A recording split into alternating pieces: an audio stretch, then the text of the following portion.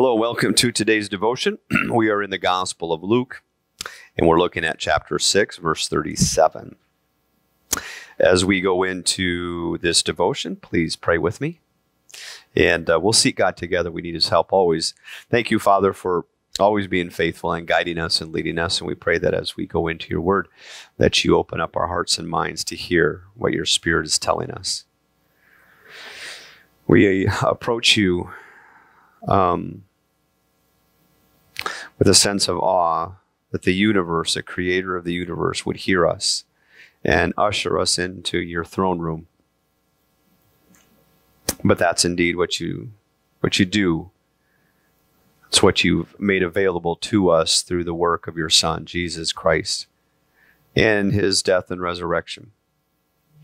And so we, with confidence, humility, and a sense of awe, come into your presence once again as we go into your word.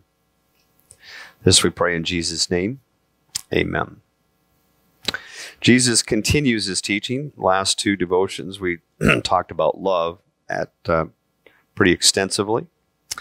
Starting with verse 37, Jesus says these words, "Do not judge and you will not be judged." Let's just stop right there. Because judgment is something that is, and this is going to relate to what we just talked about, the two previous devotions. You'll hear people say, "Don't you judge me. You have no right to judge." And judgment is something that that, like love, is frequently misunderstood. Judgment is rendering a behavior or attitude or both, and the consequences that it produces. That's it. So a judge, if you will see, and there'll be a case that will come before them, and they will hear it, and they will render a decision that is the consequence for a behavior. That's judgment. And the condemnation then is the punishment, if you will, or the forced upon result of that behavior. That, however, is not the same as discernment. Discernment is the ability to know, ultimately, the difference between right and wrong. And discernment alone belongs to God. God is the one that tells us what is right and what is wrong.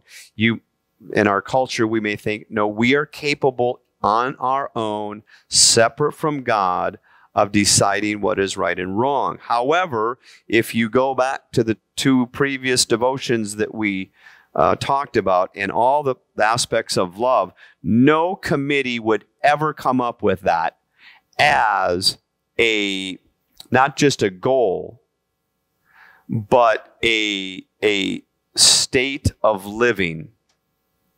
Because committees would say, no, if someone, we're not going to do good to those who hate us. We're not going to do that.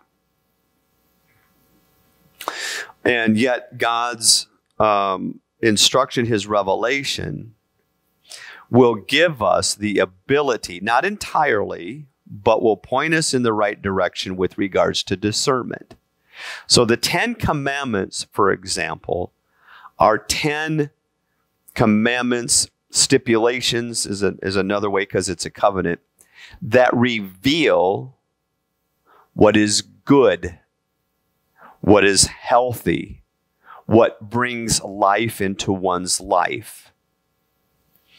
And the 10 Commandments give us discernment. It is not good to lie.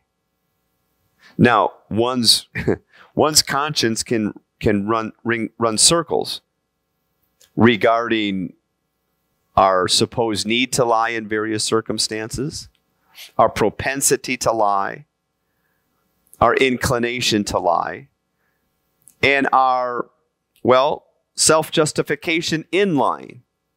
But ultimately, it's God's revelation that says, don't lie. That's discernment. Or don't murder. That's discernment. And so God will always give us discernment. And that is not the same as judgment. Judgment is proclaiming something as either good or bad with regards to its behavior and its attitude and the consequences thereof. Forced consequences, because a murderer there's not ever someone that murders another person that turns themselves in and says, you know what, I murdered this person. You don't even have to look for me. I'm going to come in and I'm ready to lock myself in prison for 40 years. You don't even have to pass judgment on it. You don't have to pass judgment on me.